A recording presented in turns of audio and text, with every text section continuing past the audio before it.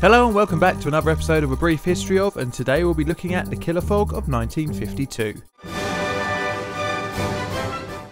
London, like almost every city on the planet, has had its fair share of pollution problems, so much so that there are rules and regulations on the types of vehicles that can travel within the city.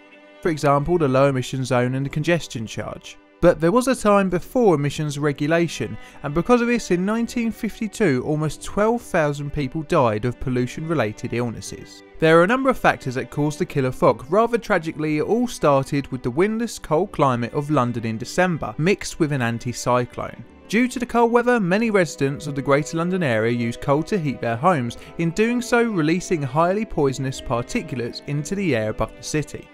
These conditions created the perfect cocktail for a deadly thick smog. On the 4th of December, an anticyclone settled over London caused by the lack of wind, creating a lid of warm air over the cold air, thus producing a thick persistent smog. Without the breeze of fresh air, the soot from chimney smoke and vehicle exhaust fumes mixed with the smog, creating a yellow-black colour, which was nicknamed pea soup.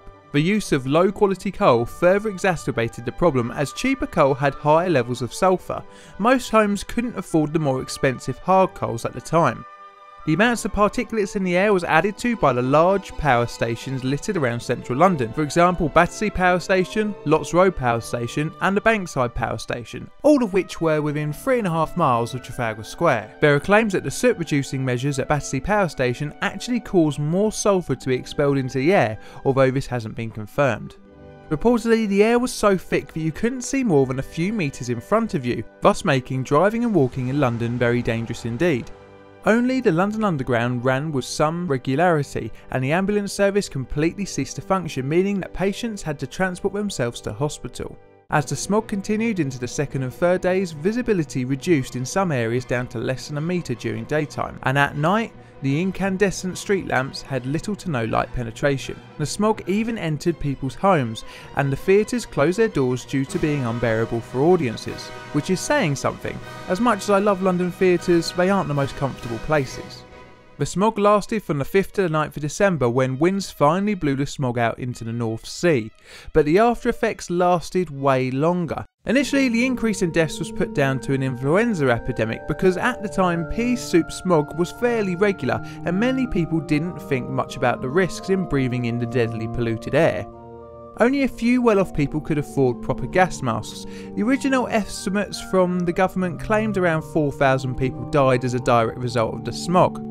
Deaths attributed to the fogs were mainly pneumonia, bronchitis, tuberculosis and heart failure. Modern day figures pen the death toll at around 12,000, but worse still, around 100,000 people were said to have been affected by the smog, mainly by having respiratory related conditions for the rest of their lives. The Great Smog of London, as it was eventually known as, hastened the growing environmental movement and helped to change the people's attitudes towards effects of burning high sulphur and black smoke creating fuels. This eventually led to the Clean Air Act of 1956, which only permitted smokeless fuels to be used in certain areas within the city. Alternatives to coal for domestic heating only started to become popular in the 1960s, with gas and electric heating becoming more prevalent. Many of the large power stations continued, some even as late as the early 2000s, for example the Lots Road Power Station, albeit in a modernised gas burning form. The air in London did improve over the years with the introduction of more efficient vehicles, extensions to the underground network and cleaner methods of burning fuel. However, killer smogs have blighted London since.